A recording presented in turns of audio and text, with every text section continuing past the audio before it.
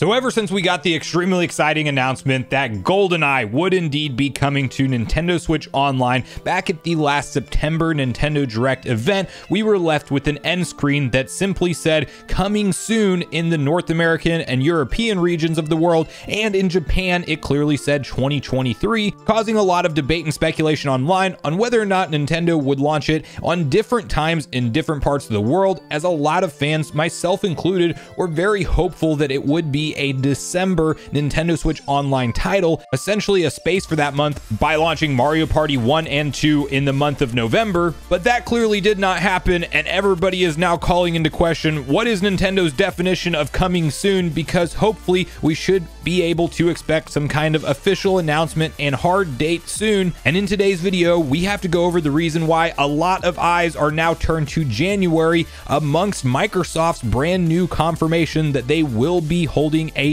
developer direct showcase later this month on January 25th. And we have to break down and discuss whether or not we should expect any kind of official Goldeneye announcement to be at this event right now.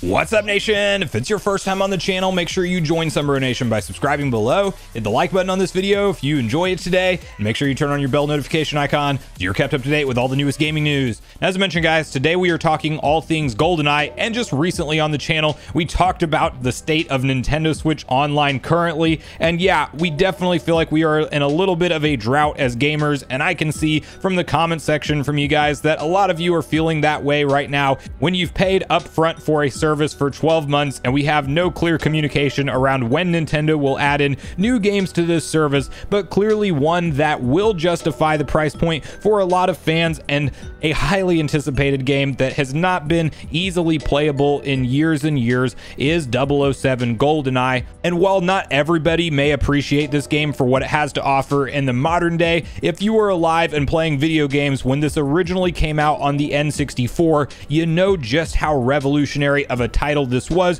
when it comes to experiencing things like 3D first-person shooters on consoles. And I am saying this as somebody who is in the modern day not a big first-person shooter guy. Just about everyone I know is deeply invested in Call of Duty Warzone 2 right now and played Warzone before it, and I can't bring myself to get fully immersed in that world. However, one world I did fully get immersed into with both multiplayer and just the single-player campaign was Goldeneye. It was that big of a deal when it was out. It was hours and hours of fun on split screen multiplayer with friends and switching different modes, having the golden gun where one shot immediately killed you, doing the paintball cheat where you're painting over the walls instead of bullets. God forbid you turn on proximity mines and have a fun match with stuff like that. It was just hours and hours of endless fun. And this game has had a ton of red tape around its release, as back in 2007, 2008 timeframe, Xbox with their Rare development team decided to go ahead and do a remaster project for Goldeneye before they put all the development effort in, before they got official signatures from all parties involved, being Nintendo, Microsoft, and MGM, to greenlight the project. And that is actually a playable, very enjoyable version of Goldeneye that you can download and emulate on a PC today, but it never saw the light of day because of all of the complications with clearing the rights for this game when there are different parties involved that want their piece of the pie. And in a surprising segment at the last Nintendo Direct, we of course got the confirmation that a deal has been reached and that Goldeneye will be coming over. And we did talk about it into its lead up because we saw Rare developers unlocking achievements for a different version of Goldeneye that was not the Xbox Live Arcade version. So clearly there was enough smoke around this that there was probably a fire, and indeed that did turn out to be true. But now we are left waiting with, why did they announce this all the way back in September at that Direct if it wasn't even releasing in that calendar year at all? And we are now in 2023 just wondering, what the heck does coming soon mean to Nintendo?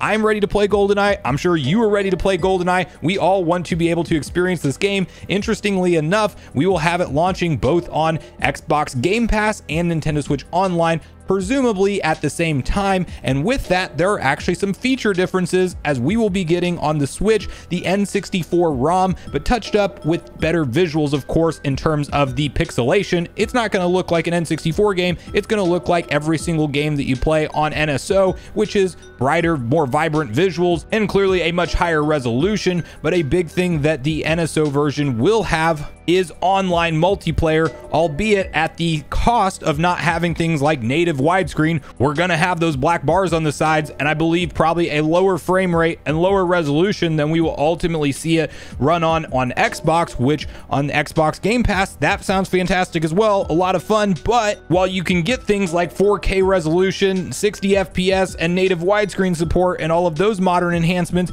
you will not have the ability to have online play with friends. And there's a lot of back and forth on whether or not that's on Nintendo's end as their exclusive feature that they want to come out with and lead the charge as being the ideal platform that people will want to sign up for expansion pack to drive subscription sales for them. Maybe it's that, but then there also is a lot of discourse that it's actually just tied to the fact that this is being developed through Rare Replay and that at its core is not capable of doing online play. However, I still think that if Microsoft really wanted to pull it off and put it in there and Nintendo would sign off on it, that likely they would have online play. Regardless of all of that, it is now being very heavily talked about again online that January may indeed be the date for this release, because recently you may have seen the official announcement that Microsoft will be putting on a Xbox Developer Direct later this month on January 25th, and you can see one post that is being shared around quite a bit over on our Gaming Leaks and Rumors where it says Goldeneye 007 expected to release by the end of January amid the developer showcase announcement. Now they are citing a tweet from an account that I am not familiar with any particular track record either being positive or negative,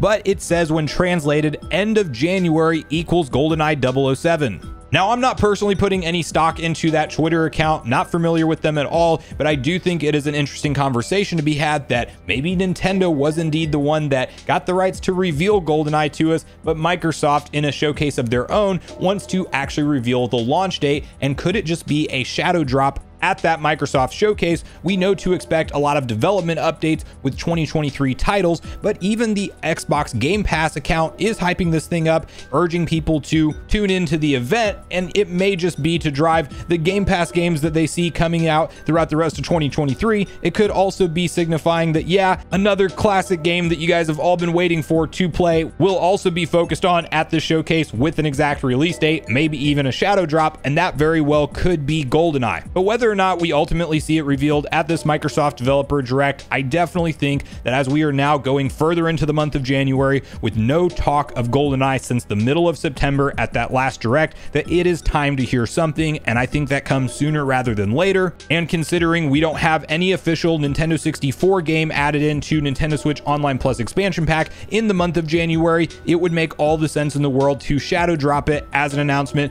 and Nintendo tweets out shortly after the event that guess what, hop into your expansion pack and download GoldenEye right now on the N64. I personally am holding out hope that that is a likely scenario, albeit not guaranteed. But I really want to hear from you guys around the lead up to this GoldenEye launch on the Switch and the Xbox. Are you excited to be checking this thing out once again once it does drop? Are you going to be booting it up on Game Pass and playing through it primarily there? Or will you be hopping into online play with friends first thing? I think the way I'm personally going to do it is download it on Game Pass for the single player campaign experience, and then on the NSO version, just hop into multiplayer rounds with friends. And do you think that Nintendo has waited far too long to even talk about this game, and maybe it shouldn't have been at that September Direct? And what do you think about the overall launch buildup to this game? Do you think that Nintendo shouldn't have actually been the ones to reveal it at the September Direct, since it's been so long since we've heard anything about it? And can you see the possibility of Microsoft actually being the one responsible for shadow dropping it, or just telling us the for sure launch date? And when do you personally believe we will ultimately see it playable on both the Xbox and Nintendo Switch consoles? So regardless of your thoughts and feelings on everything we talked about today, I do look forward to hearing from you all in the comments down below before you leave the video,